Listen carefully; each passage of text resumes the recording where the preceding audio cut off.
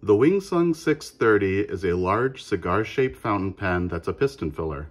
It's fairly reminiscent of the $1,000 US Mont Blanc 149.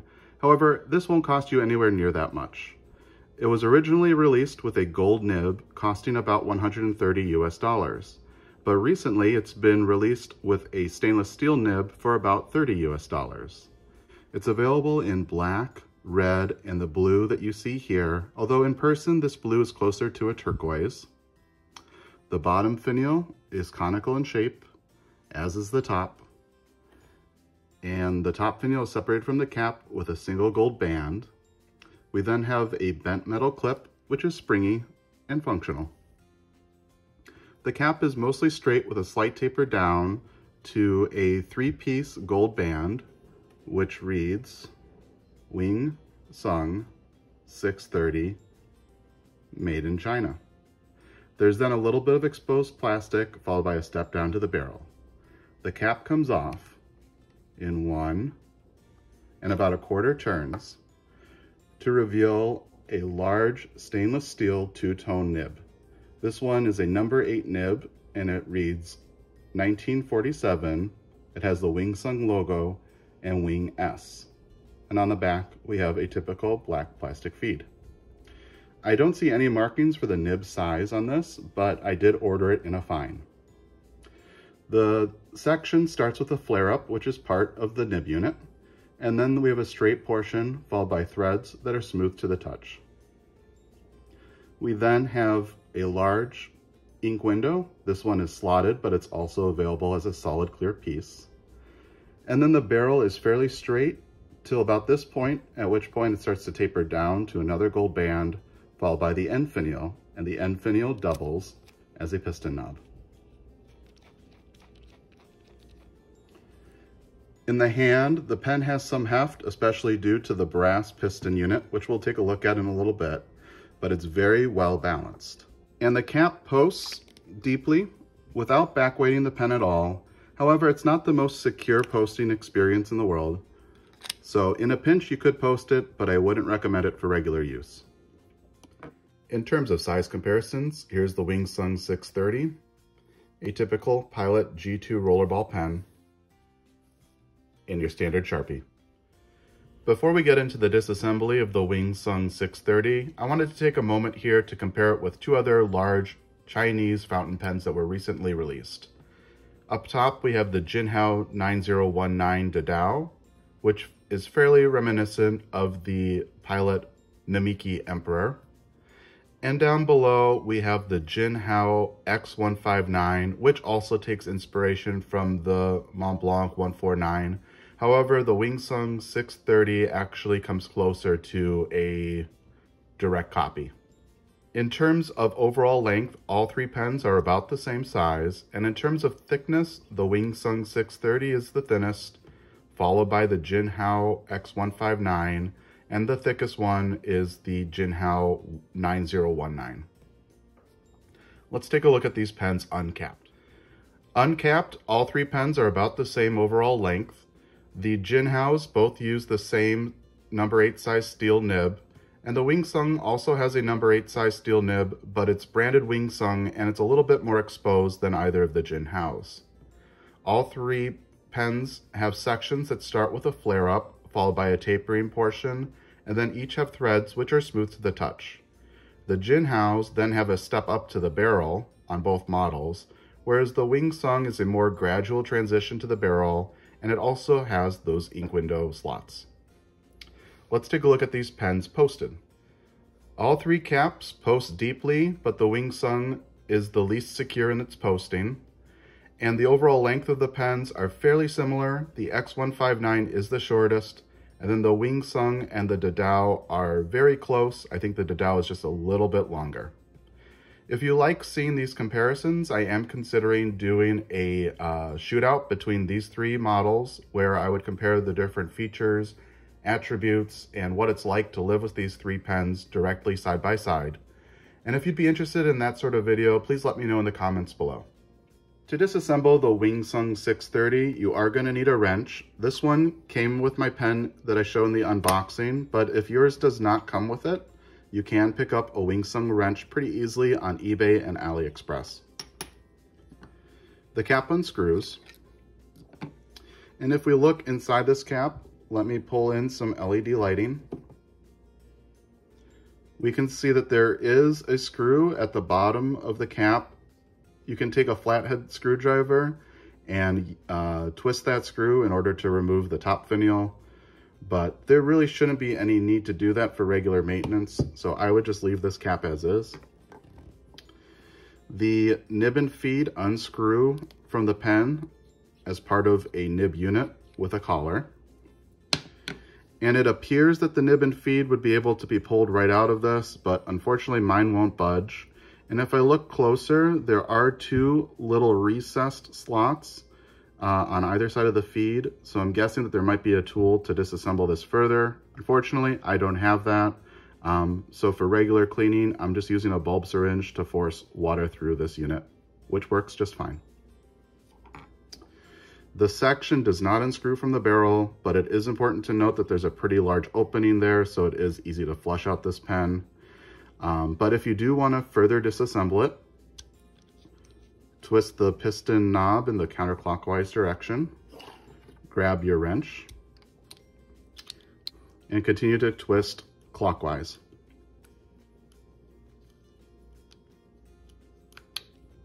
Pretty soon, the piston unit should come out. At this point, the barrel is completely empty.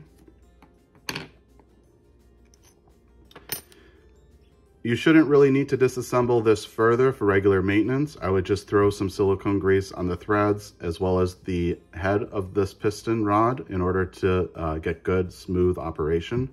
But if you want to, you can continue to unscrew the piston knob to remove the piston rod. Continuing to unscrew the piston knob itself comes out, and then we have a key that slides out of this brass connector piece. And at this point, the pen is fully disassembled. To reassemble, we'll start with our key and our brass connector. The key just slides right in, and then we'll give the piston knob a few twists, grab our piston rod. And if you look closely, there is a slotted hole at the end of this connector piece. We'll line that up in there and give it a twist to screw down the unit. Now what we're looking for good alignment is the piston knob to butt up against this first flange on this brass piece. And when it reaches that flange, we want the piston rod to be as retracted as possible. Let's give it a twist. That's pretty good, although we do have a decent amount of rod still exposed here. So I'm gonna unscrew it and try and reassemble this again. So here we're going to unscrew the piston knob a little bit more and then push the rod back in. There, that looks very good. We'll then take this unit and screw it into the barrel. It's a counterclockwise screw. As you get to the bottom, the rod will start extending and the knob will come out, which gives you access to these flaps, which you can then tighten down in a counterclockwise turn.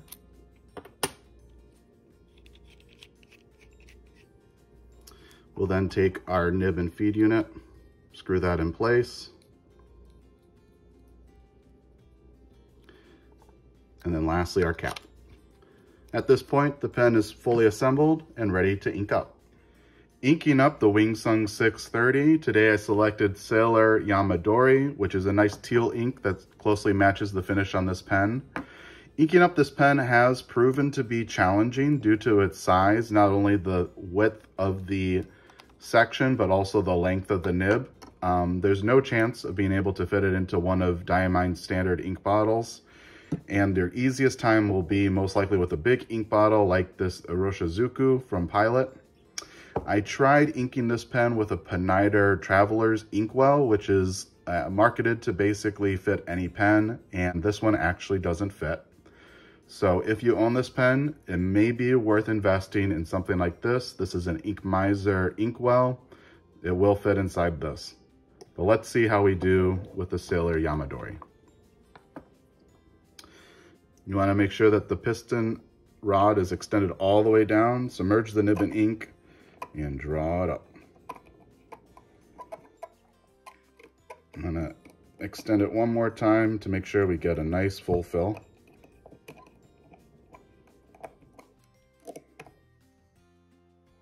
Good. I'm also going to show you a side view just to give you an idea of how much space I have to fill up this pen in this ink bottle. So here's a side view of the pen inside this ink bottle. The inlet is right at the top of this section, and you can see if you start running low on ink, you're really going to be out of luck filling this pen. All right, let's go ahead, wipe off the excess ink. Really only touched the nib because the nib is extended so far. Cap up our ink. Cap up our pen. And we're ready to write. Okay, writing with the Wing Sung 630, cap unscrews.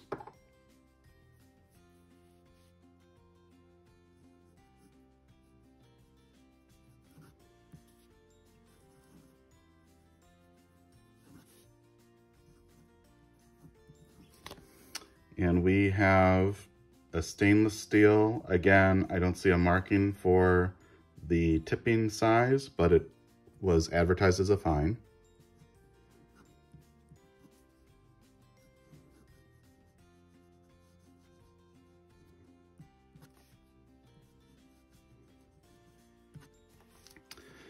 And this nib, I've said it before, but this one is truly the case. This is the nicest stainless steel nib that I've ever written with. This one, if my eyes were closed, I would say that this was a gold nib, and not just any gold nib, but a very well-tuned gold nib similar to a Pilot. I'm extremely impressed with this nib. Our ink.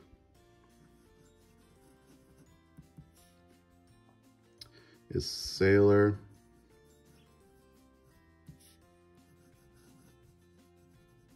Yamadori. Hopefully it's coming across well on this camera. The feed, the nib are all extremely wet. There's a nice amount of line variation and bounce that I feel. Let me turn the page and show you flex.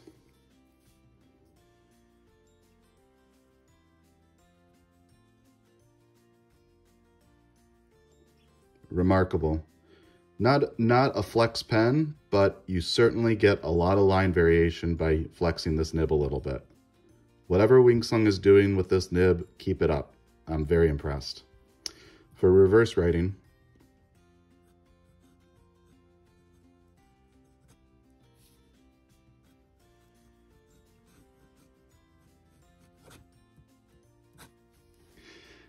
that was me at the beginning. I didn't quite have the nib down on paper, but you can see the ink flow kept up just fine.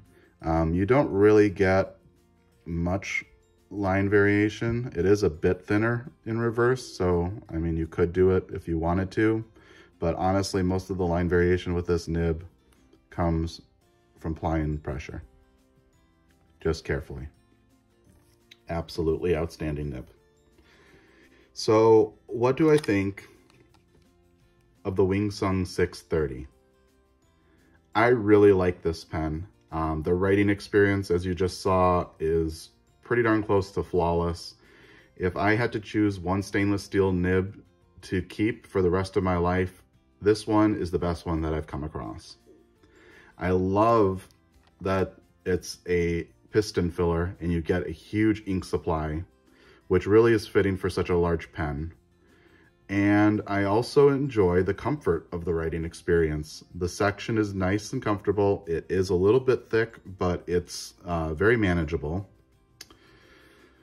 The areas where I feel like this pen could be improved, there are a few. One, again, is the posting experience. Posts deeply and comfortably. Doesn't backweight the pen, but it is not very secure. The piston unit, I think, is extremely well done. It does take a little bit of practice to get every item lined up properly, every component in there, but it's doable. Lamy 2000, again, is kind of my gold standard for piston disassembly. The nib, I mean, I already have kind of boasted about it. I can't speak higher volumes about how well this nib is tuned.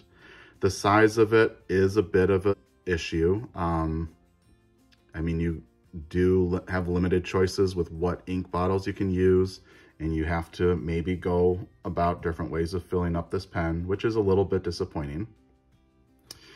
I love that they included the wrench to disassemble the piston unit, but I wish that they also included the tool to disassemble the nib and feed. That would have been useful. I would say I wish that they made the section removable, but the fact that you can still access it so easily with a big opening from where the nib and feed go in makes it not really an issue. The only other thing is the variations. I do feel like you're pretty limited on color choices. You have this fun blue, but then you also have the typical black and kind of a boring muted red. I wish that they had more fun colors with this pen. Even a demonstrator model to show off that brass piston mechanism would be pretty cool to see. But besides that, I think this is an outstanding pen. I do think that it is a step up on the Wingsung 629, which is, you know, one number less. I don't know if these are very much related, but they are both piston fillers. The Wingsung 629 does have more customizable options with the finial choices. So maybe that's one other spot where this one could be improved. It would be nice to see it maybe offered with flat finials. But as I showed you, the writing experience, which is really where everything counts, is outstanding. The comfort is perfectly fine. You could use this pen for quick notes as well as long writing form, especially with that extra ink supply. The moral question of how closely this resembles the Montblanc 149 is an issue. But I would assume there probably aren't very many trademarks because a lot of pens do look very similar to each other. So if that doesn't bother you, I do think that this pen is a pretty outstanding writer and a great addition to any pen collection. And that just leaves me to say,